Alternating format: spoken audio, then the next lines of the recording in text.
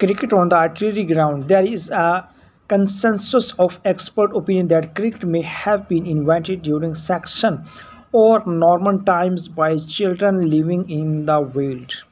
Clearings in southeast England, the first reference to cricket being played as an adult sport was in 1611, and in the same year, a dictionary defined cricket as a boys' game.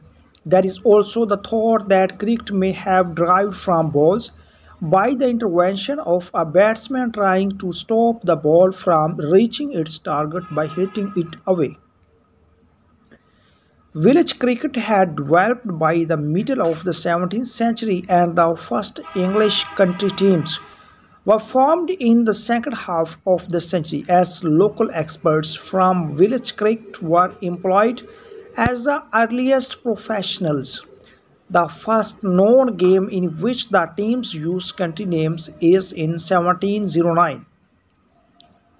In the first half of the 18th century, cricket established itself as a leading sport in London and the southeastern counties of England.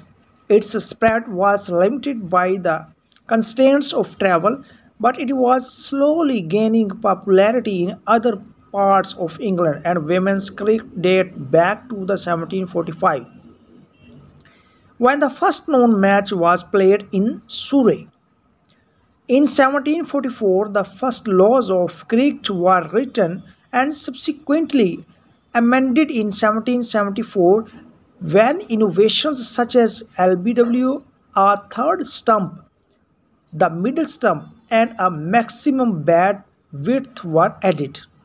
The courts were drawn up by the Star and Garter Club, whose members ultimately founded the famous Marylebone Cricket Club at Lord's in 1787. MCC immediately became the custodian of the laws and has made revisions every ever since then to the current day.